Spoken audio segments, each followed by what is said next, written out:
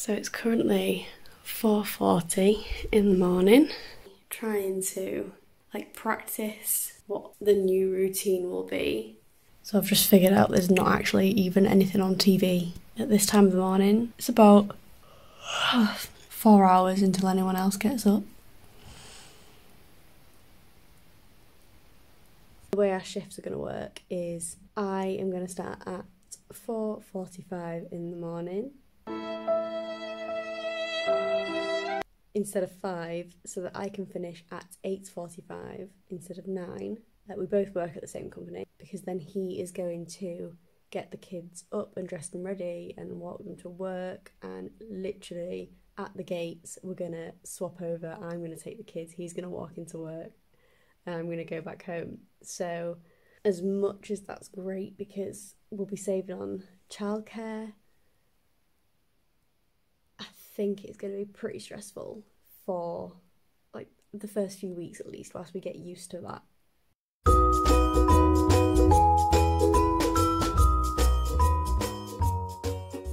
Hello and welcome back to my channel. So I am now back at work, as the title of this video will tell you.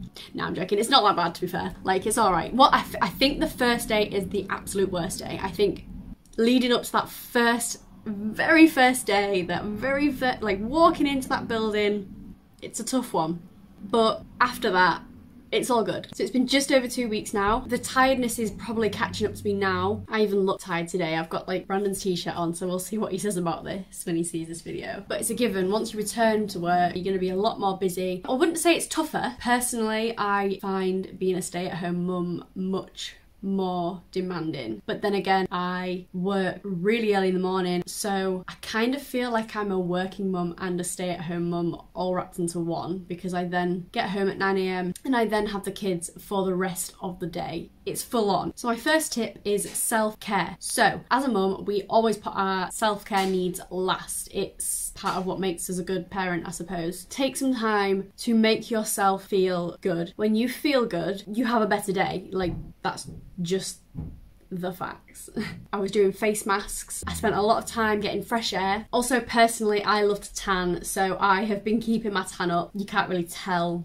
So white. I feel like that's a thing. I feel like a lot of people feel like that when they've got tan. I also drank so much, because I am the worst for drinking. I will get to the end of the day and I will have forgotten to have a drink at all. I actually can see a massive difference. People have been doing a gallon of water challenge. My mood in itself, I just don't feel so groggy all the time. I feel lighter. So my second tip, the tip is to practice your new routine, even though you won't be at work, but before you go. Okay, so let me just start that again. Practice your new routine before you go back to work. So for me, that meant getting up really early in the morning. But start getting your body used to what it's going to be doing soon. It'll just be peace of mind if you do the routine before you go back to work and you know that it works. So my third tip is to share the load. So by that I mean, well, you see, again, this could mean different things for different people, but for me, it meant sharing the night feeds. Because I breastfed, I always have done the night feeds. I've never bothered asking Brandon, because I wake up anyway and I just think, what's the point in getting him up, because I'll probably just lay there awake anyway. But moving on, I decided I needed to cut myself away from that and let him take over a little bit. So the way we split it was, he did the night feeds up till midnight, so anytime she got up to midnight, anytime she got up till midnight, he would do, and then midnight going on forward, I would do. Funny story, so my 9-month-old child that's been getting up to 7 times a night for me from birth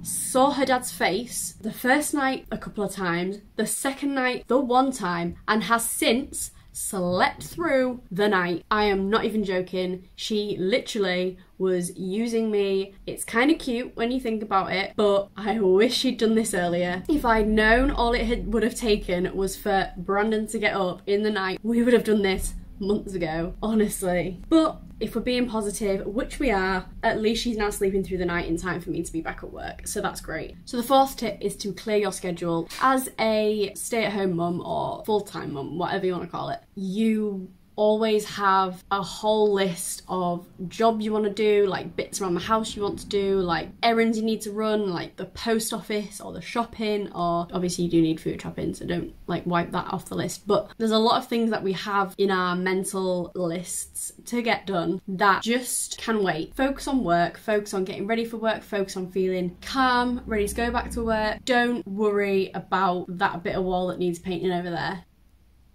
That bit of wall actually does need painting, to be fair, but just don't think about it. Tip 5, when you actually start back to work, just be easy on yourself, be forgiving. Don't expect to be able to do all the activities that you used to do on a daily. Stick to the basics, keeping everyone happy. Just do what needs to be done for the first couple of weeks at least. So tip number 6 is, on an evening, give yourself like 10 minutes to get everything ready for the morning. Lay out uniform, even lay out the kids' stuff. If you need to pack a bag, pack a bag. If you need to make a drink for the morning, make a lunch for the morning. Do all those things and have them ready. So my last tip number 7, is to try and spend some like last minute family time together. So the way we did it, quite lucky actually how it worked out. Brandon had like a week and a half off, spent the whole week, and we went on walks and all sorts. They were just cheap, cheerful family days out. And then the half a week after that he was still off, I then returned to work, so that we had half a week of just me working, so I could kind of get my bearings. And then we had the Thursday, Friday where Brandon returned to work, and we just had those 2 days that week where it was full on, and we just dipped our toe into what our life was about to become. So yeah, they're like all my tips on how to feel good about returning to work. I don't think there's any way to actually be buzzing. Ooh, you're hard. About returning to work, unless you have a career that you absolutely adore, which I don't. I like my job, it works for me, I enjoy the people I work with and all that kind of stuff, but it's not like a long-term life career yet.